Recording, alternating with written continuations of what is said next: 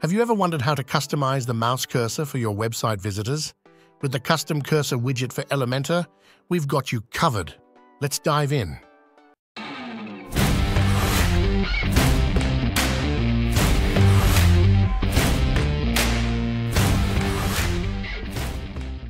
To begin, ensure that the Unlimited Elements Pro version is installed and activated on your WordPress website.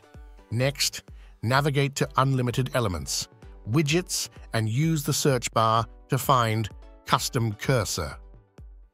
Hover over the search result and click Install to add the widget to your site.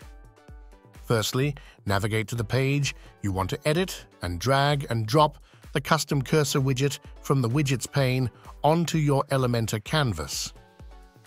This widget offers various modes, including Trail, Custom Cursor, and Shine Effect. When you select a mode, the corresponding settings for that specific use case will appear. Let's choose the Custom Cursor type and review its settings. The first setting is to determine if the Custom Cursor effect will show on the whole page or just on a specific section or element on the page. You can choose whether to display the default cursor on top of the Custom Cursor design. Additionally, you can toggle the Show Outer Cursor feature to add another layer to the cursor effect. Select the graphic element that best suits your needs.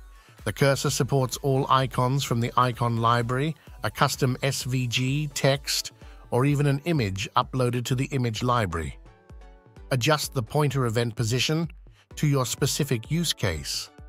Use the inner cursor delay option to add a subtle parallax effect to your design when moving the cursor. You can even choose to hide the cursor when the user is not moving the mouse.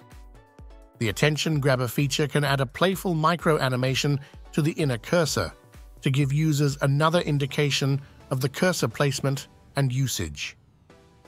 In the Style options, you will find all the settings needed to adjust the sizes, colors, and radius of both the inner and outer custom cursor styles. Additionally, if you have previously selected a graphic element, the corresponding settings will appear below, allowing you to fine-tune the appearance to match your website's look and feel. We hope you enjoyed this tutorial. Don't forget to subscribe to our YouTube channel for more awesome tutorials. Start using unlimited elements and give your Elementor website superpowers.